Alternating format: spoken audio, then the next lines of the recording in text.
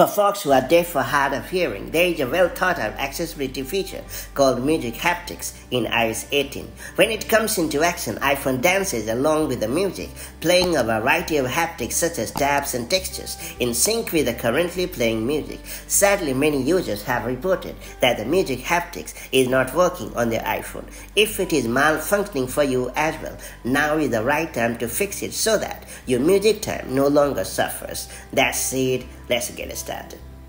It's worth pointing out that you have to manually activate the Music Haptics feature on your iPhone, so ensure that it is enabled on your device. To do so, open the Settings app on your iPhone. Now select Accessibility. Then choose Music Haptics and then turn it on.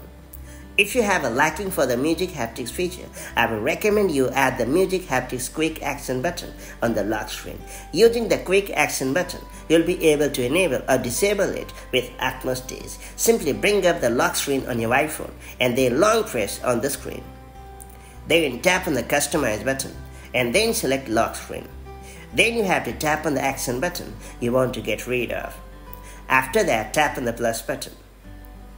Then you have to scroll down to find the Music Haptics icon and select it. And finally, make sure to tap on the Done button to confirm.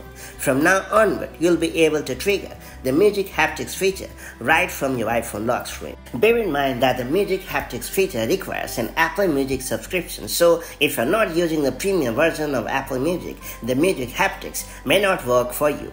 Note that currently Music Haptics works with only Apple Music. Though Apple has launched the Music Haptics API for developers, it's going to take a while before third-party music apps will be compatible with this new accessibility feature, so make sure to keep it in your mind as well. Note that not all songs support Music Haptics as of now. Since it is still a work in progress, be sure to check the song's compatibility. If a song supports this feature, you should see a Music Haptics label right on it. Then I would recommend you to first restart your iPhone because it has long been a highly effective solution in fixing frustrating iOS related problems. To do so, press and release the volume up button, then you have to press and release the volume down button, and then you have to hold down the side button, aka the power button, until you see the Apple logo on the screen. Another reliable solution that you should try to bring the Music Haptics back on track is the factory reset. For those unfamiliar, it will clean up the entire custom settings on your iPhone, but none of your media and data will be deleted. Therefore, you shouldn't worry about losing anything at all. To do so, open the Settings app on your iPhone. Then select General. After that, you have to scroll down to the bottom of the screen and choose Transfer or Reset iPhone. Then select Reset. Then tap on Reset All Settings and confirm the action. After that, go back to the accessibility setting and then set up Music Haptics.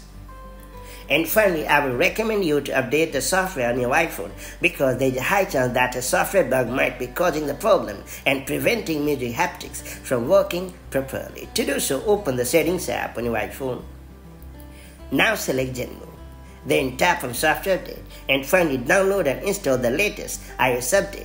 And that's pretty much it. So these are the best tips and tricks through which you will be able to fix Music Haptics not working on iPhone problem. Hopefully you have gotten the better of the problem and the beloved Music Haptics feature have come back on track. If you found this video helpful, do like and share it, and I'll see you in the next video with more such handy iPhone tips and tricks. Till then, stay safe and happy. Bye.